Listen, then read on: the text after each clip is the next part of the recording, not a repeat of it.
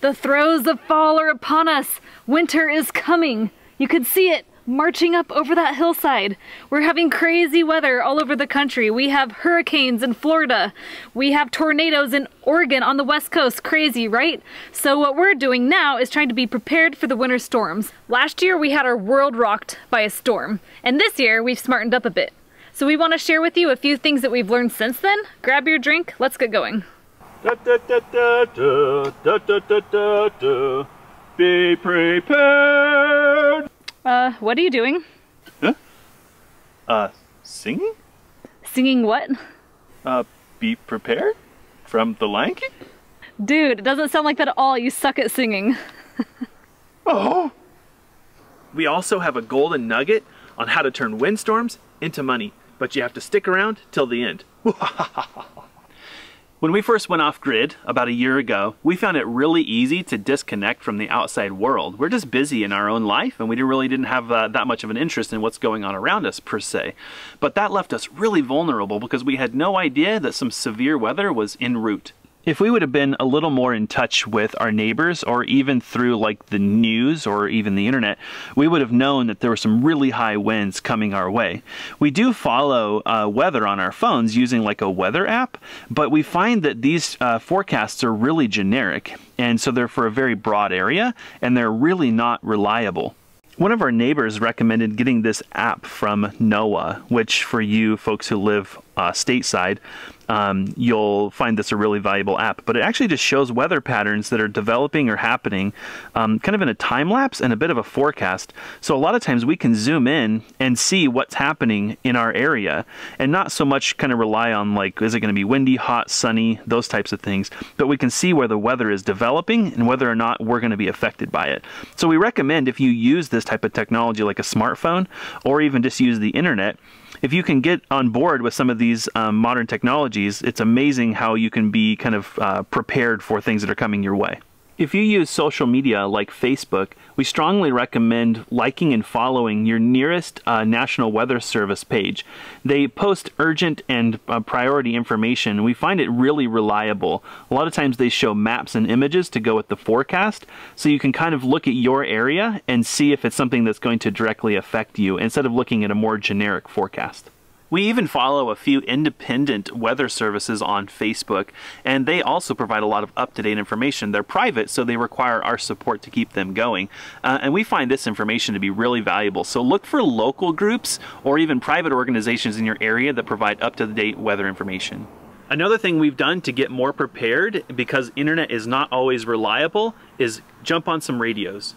First, we picked up a small, affordable radio that actually has a weather service built into it. You can just push the weather button and it jumps to the local, I'll turn it off. It jumps to the local National Weather Service. You don't need internet to run these. As long as they're charged up, they're good to go. And this radio is also waterproof, so we can take it with us if the weather gets nasty.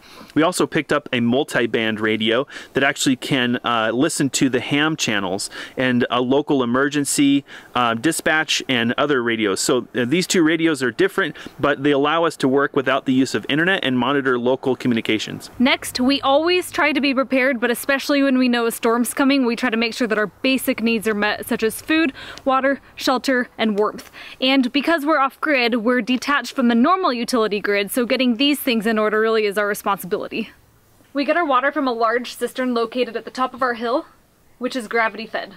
Twice a month, we take this baby into town to a community water source and we fill the cistern up.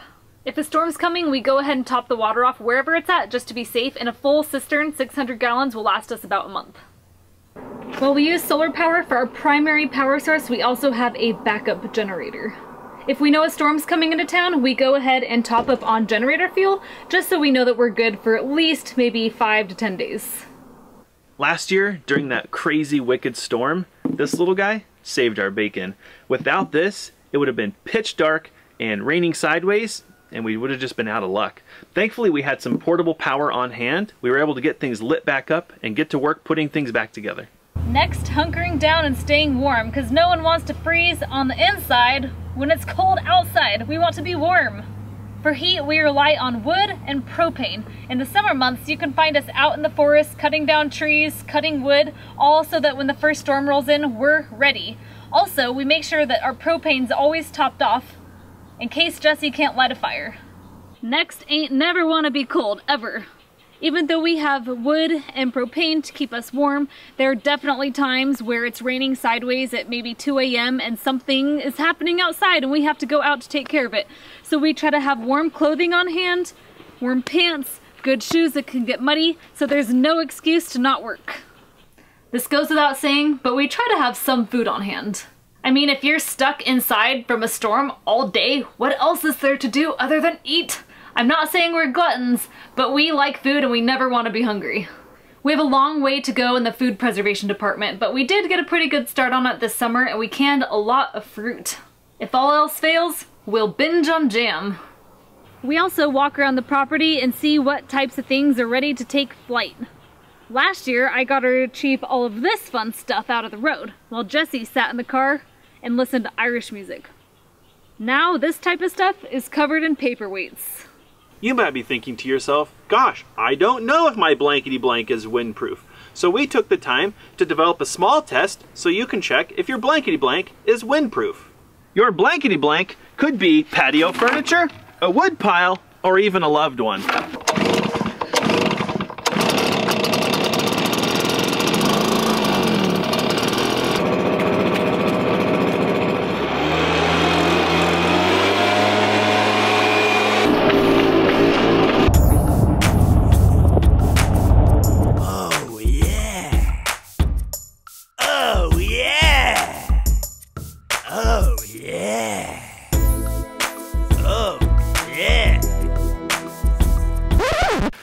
She's good, run along now. And that's the test. I found it to be pretty reliable. Disclaimer, if you try this on your wife, I cannot be held accountable if you sleep on the couch for at least a month.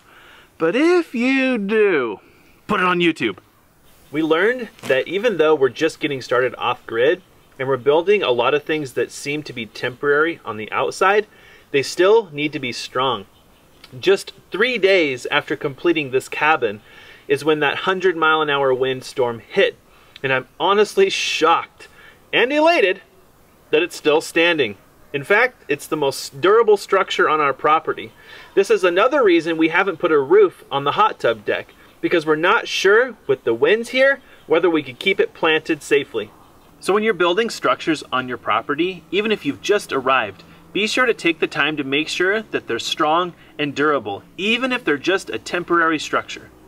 We know for a lot of people, when they first start off-grid, it's very tempting to go with a temporary type structure, which we did to provide some shelter for our RV. The thing is, when you're choosing that structure, even though it's a temporary thing, you really want to think about making sure it's able to withstand some pretty severe weather. This particular structure, we actually have battened down to a nice foundation, and on high wind storms, it's not uncommon for us to strap it down to a vehicle just to be safe. When we first arrived on the property, the first thing I noticed was the quality of the soil, and I was afraid of the first good rain turning all of this into a bunch of muck. Now I would say my concerns weren't really justified, because as it turns out the soil percolates great, but I think we were justified in putting down a good bed of rock and getting it well packed before the storms arrived. So if you have a driveway or you're arriving on bare land, think about putting something solid down so you can be sure to get around when the rains come. All right, it's time for that golden nugget, but you have to make a promise. You have to keep it to yourself, okay? If you're prepared and you're somewhat opportunistic, a ravaging storm can actually be ripe with opportunity. We found out last year during that crazy windstorm that there was a tremendous amount of trees and wood available if you just would come and get it. There were a lot of people who had trees in their yard with no means to remove them, and they'd be more than happy to let you have the wood if you'll just come take it out of their yard. So, if you can, and you see a storm coming, get prepared. You might find yourself with endless raw materials like firewood or even high-quality lumber. These trees right here in front of me are just some of the windfall that we picked up on our own property last year. The posts on our deck up there and some of the other components are also windfall. We were able to take these materials that otherwise would go to waste and turn them into something useful. And there you have it. That's how we get prepared for storms now. Truthfully, it is something to take seriously. It can cause a lot of property damage or even loss of life. We've been very fortunate, but wanted to pass on to you some of the things that we've learned.